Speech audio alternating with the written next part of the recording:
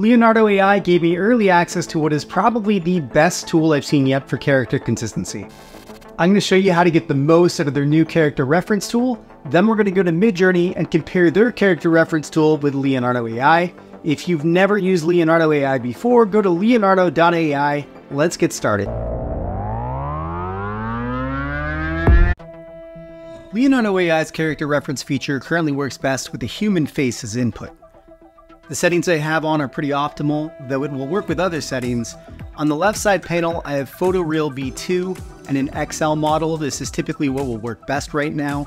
Alchemy mode is on. In my case, I have a 16:9 image, and we are going to go to image guidance and drag in an image of a face we want to base our character on.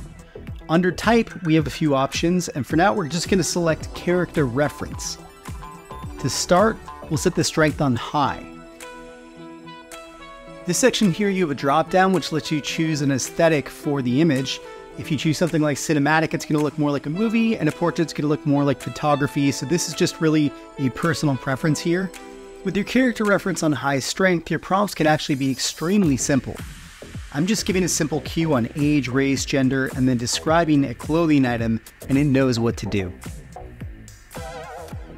One great use case for this, whether you're making a film, advertisement, music video, or anything else, is you can reliably put your character in different outfits. You can also put them in different settings. And if you're telling a story, you can describe a facial expression for your scene and get that facial expression in your output.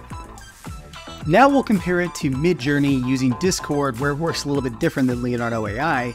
In Midjourney, you're going to drag and drop in the image that you're basing your character on, and enter a prompt and type --cref followed by a link to the image.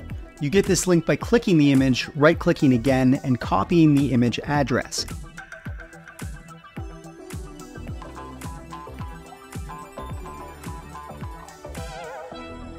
So after cref, put in a space and paste that link in, and now you can use simple prompts just as you would with Leonardo AI. Now, one important note on Midjourney though is that the character reference weight defaults at 100, and it'll partially ignore your prompt to match the outfits and anything else in that image when it's at 100. It's trying to match it almost 1-to-1.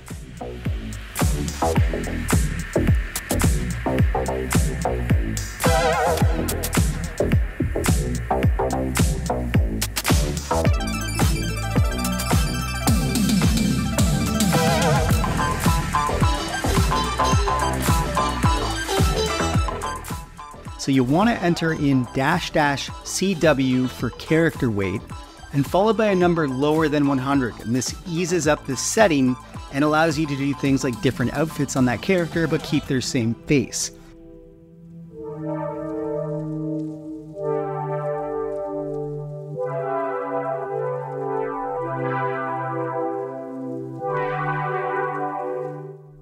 Next, we're going to merge a character and a visual style together, but before we get into that, I want to show you how you can further improve your other AI video skills. So you want to make films? Yeah, AI movies. It's showbiz. You're going to learn from the whiz, the real robot. Hey, it's the real robot. Gonna show you a thing or two. Yeah, it's the real robot, making movie dreams come true. You're gonna learn Midjourney and Runway,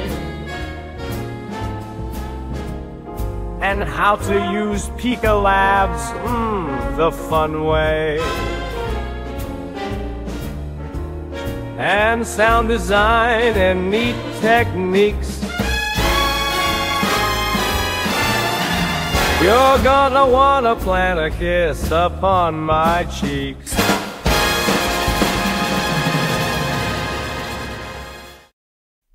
Now we're going to combine a style reference with a character reference, and this will bring our character into a different aesthetic. So in the second image slot here in Leonardo AI, I have dropped in a woman with glowing eyes and markings on her face, and I'm going to set the type to style reference. And this will keep the same character and add the style traits of the other image. You can play with your strength settings to have the style affect the image at different amounts, or blend more with the characters so that the two of them are much more combined.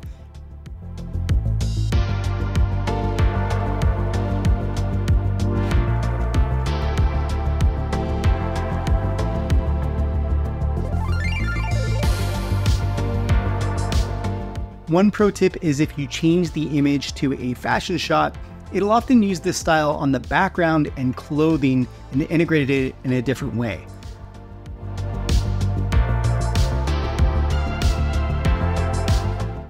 With Midjourney, you can also use a style reference with a character reference. We can just drop the style image in, take our previous prompt, and add a parameter for --sref followed by a link to the style image.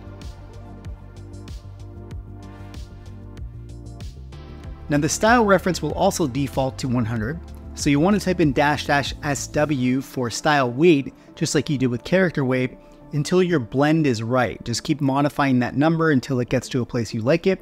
Sometimes Midjourney performs better when you remove a character reference and put your link to the character image at the start of your prompt and type --iw for image weight, and then choose a number between 1.5 and 2.